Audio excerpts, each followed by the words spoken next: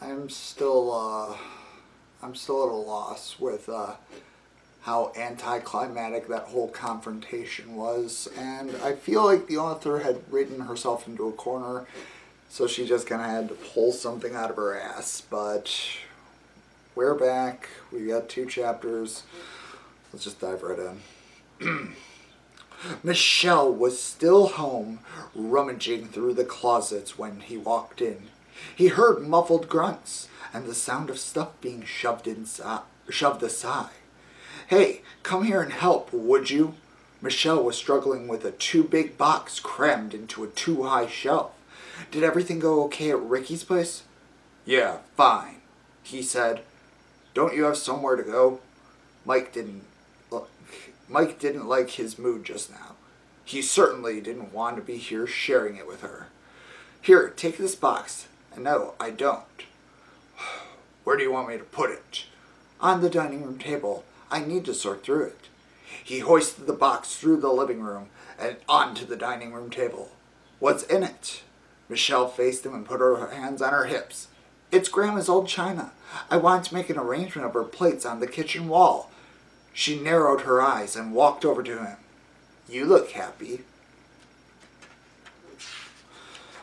Oh boy. Okay. He set the box down and waved her away. "What else do you need me to do?" "Well," she led him back to the hall closet and handed him another box. "You can start by cheering up. This goes into the kitchen." Mike followed Michelle into the kitchen and set the box down. He could feel his face burning. Whether from hurt or anger, he didn't know or care. He wasn't used to it. In fact, it was something completely new. And it was something completely related to his fight with Ricky, if that was what just happened between him. Except, Ricky wasn't his girl. So how could what just happened be a fight? And if Ricky is my girl, he thought, the last thing we should do is be fighting. The last thing we should be doing is fighting. He either wanted to hide under his bed or grab a bottle of something and just settle in for the night. No glass, just bottle and Mike, the 2 of them. Ease his sorrows. Except Michelle directed him to the silverware drawer. I really need to take a nap. I'm I could make the joke that the book has just turned my brain into mush, but that's been tired out. No pun intended. I'm just tired and I want to get this done with. "Empty that out," she pointed at the drawer. "Then vacuum out the crud and wipe it with a damp cloth. Then cut a piece of this." She grabbed a roll of shelf paper to fit the bottom of the drawer. She walked out of the kitchen, probably to resume the closet work. He bumbled around the drawer, fishing out the pieces of flatware, then realized he could just lift out the entire tray of utensil. It was women's work. Not that he minded helping his sister, but this task required small hands and a nimble touch, not carefully from the drawer. Not the stubby logs his fingers felt like. I'm really tired, guys. Maybe I should take a nap. I don't know. Screw it, just keep going. He tried lifting out the tray carefully from the drawer, but pulled out everything instead. The drawer dropped. The tray dropped too, and knives and forks scattered everywhere. The crash brought Michelle into the kitchen. "What's wrong with you?" Mike's nerves were shot. He wanted to be any place but in the same room with his sister. Doing tedious chores was making him crazy. "Nothing. I'm a klutz, okay? It's that girl." "Why don't you just leave for a while?" "You trying to get rid of me?" "Maybe I want to be alone. Maybe I don't feel like doing this shit." He stood there, scraping at the kitchen wallpaper with his fingernail, too pissed to move. Michelle moved in, began to clean up the silverware, the tray, the drawer. She put the silverware in the dishwasher, replaced the drawer, and put the tray in the sink. The whole time he just watched her do it. It took her all of 3 minutes. He felt like a jerk, but did not try to stop her or even help. She slammed the drawer shut with her hip. So, don't do this shit. Oh man, we're getting edgy with our language. Watch out, she means business. She grabbed the roll of shelf paper and cut a sheet to fit the drawer. I'm sorry. Did you just now drop off Ricky? Yeah. He stared out the window. The ash tree outside had fully leafed out. The color was fresh and new. The leaves a little translucent, brightly tinged in a yellow that would deepen into summer's rich green. You gonna see her again? He shook his head. Why not? Look who she is. I don't want a girl like that. She colors her hair weird, runs around with man-hating females. She lies. She made up that whole post about me. It ruined my business. Michelle tipped her head at him.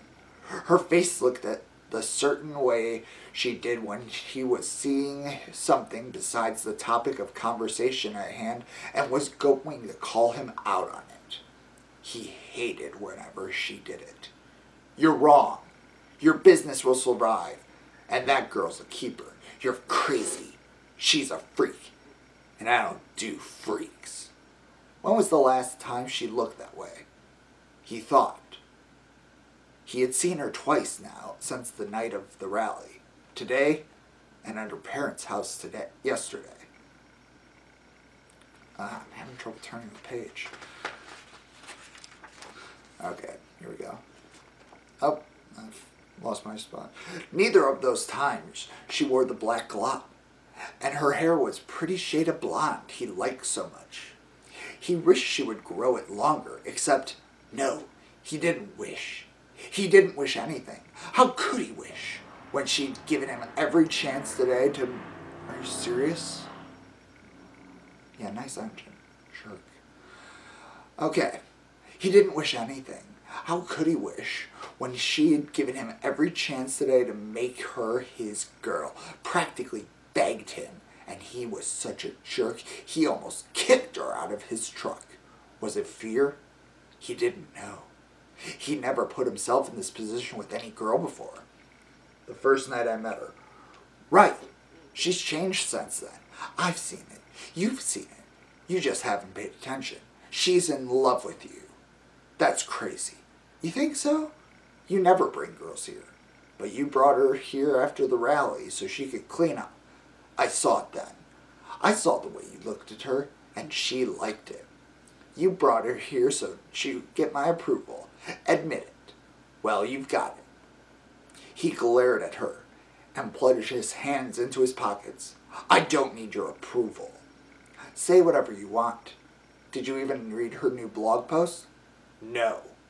Oh, well, let me enlighten you. Michelle took his elbow and led him to the living room. She steered him into the armchair across the couch. Sit. She grabbed some sheets of paper from the desk and stood in front of the fireplace as though she was addressing an auditorium. It was probably the printout of the post. He knew damn well why he hadn't read it. Just the name Petra's Parlance pissed him off all over again. Hurt, too, and he didn't want to feel that way anymore.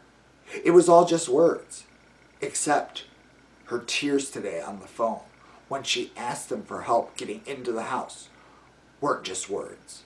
But tears didn't count. They, like words, were just another weapon wielded by females to manipulate guys like him. She hadn't colored her hair. That wasn't words either. What? She hadn't colored her hair. That wasn't words either. Maybe because you... Whatever. Just... I'm done questioning things. And posting a blog, even though it was words, was a big risk she took. And now, Michelle was about to enlighten him. Whether he wanted enlightenment or not, he tensed up, trying to brace himself for all the emotional blows to come. It was a lie from the start, read Michelle. All of it. I knew exactly what I was doing. I did it anyway.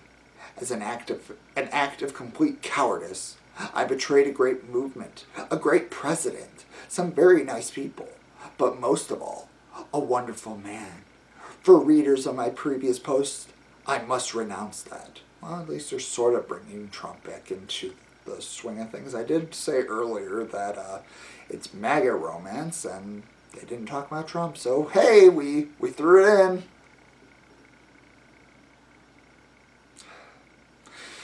And so, this blog is a big mea culpa to all the great people at last week's rally, and to one man in particular.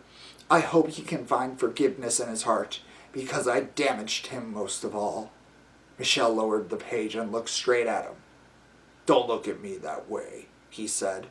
His heart, his soul, were screaming in pain right now. Ricky had caused him immense suffering, and that suffering seemed to be playing through his whole being. Should I stop reading? Yes, I can't take it. Too bad. I'm not done yet, but I'll skip down the page and read the pertinent part. At one time in my life, I thought that destroying marriage would be a great step for society to take. No one's preaching that! No. Maybe some people, this is not like the majority.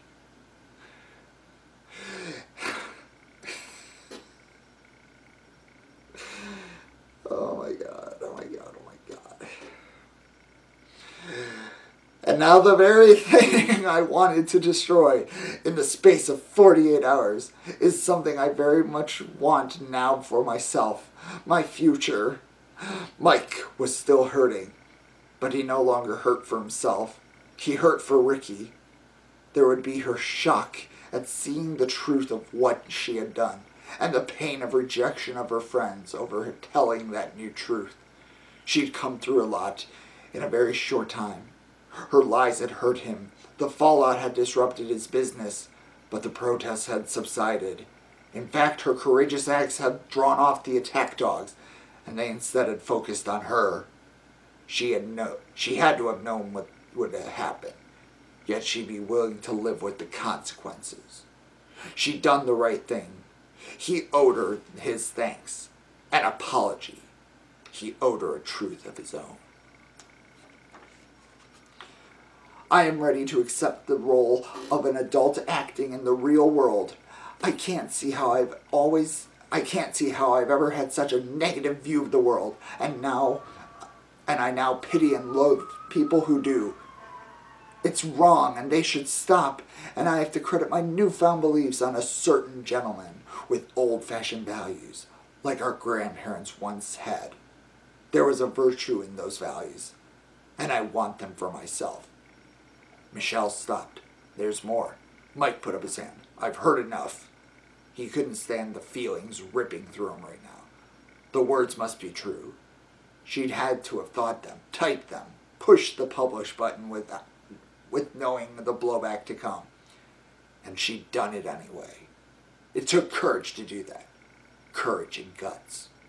She's talking to you, Mike. She's in love with you. He doubted it. It was too risky for him to believe it was true. She could be lying. She's done it before. Why should I believe it? Because I saw it happen. Michelle pointed to the desk chair. Right there. Today. We read the blog together. I asked her to show it to me, so she read it out loud. She changed while I was reading it. Her face, her voice, everything. He narrowed his eyes. What do you mean? When she read that part to me I had just finished, she changed. I don't know. Her voice got low. Her face kind of screwed up. Her bottom lip stuck out. I thought she might cry. She was very emotional. That was when she fell in love with you. I know women. Don't doubt me. Mike didn't know what to say. He couldn't speak anyway. There was a lump in his throat the size of an egg. His shell of anger was dissolving away. In its place was a sense of urgency, a need to right his own wrong, and fast, while he still had time. And what's more, Michelle paused for so long he looked up to see if she was going to continue speaking. He knew it was coming. Don't say it, he said. I'm saying it, Michelle said. And you're in love with her too. He hated the fact that she was right. And she said it out loud. He wondered if he'd be able to tell Ricky when he saw her again, if he'd even get the chance. When he looked back at Michelle, she was staring at him. Her brows were raised in question. You should probably go talk to her. He rose, picked up his keys. I guess so. He sat down again. I'd better think this over a little bit. I need to work up my courage. Oh, I almost forgot, said Michelle. Now what? She's getting a tattoo this afternoon. He came out of his chair. He couldn't let her do that. What? I don't like tattoos on women. Did she say what? Oh my God. It's like they're comparing like the tattoo to like leaving town forever. It's like, what? She's getting a tattoo? I must stop her before she does. God, this is bad. He couldn't let her do that. What? I don't like tattoos on women. Did she say when? Michelle shrugged. I didn't ask. She didn't say. Well, did she tell you where? Yeah, that place called Covington. That dump? I've got to talk her out of it. Did you tell her how I feel about them? No, why would I? I don't care if she gets 5 tattoos. In fact, it made me think of getting one myself. They're permanent. God only knows what it'll look like. But wait. He sat down, then looked up at Michelle. I can't tell her not to do it. I don't even have the right to ask her not to. Michelle just glared at him. Yeah, you don't have the right. But why do you even care? She's not your girl. I know, he said. She's not my girl. But maybe. He yanked on his ball cap and sprinted out the door before he finished his thought. So the sparks start to fly in the very end. Got one more chapter. I'm ridiculously tired. And I'm going to take a short moment and then we're going to finish this up. Oh boy, this has been something. I'll give it that much. It's been an experience.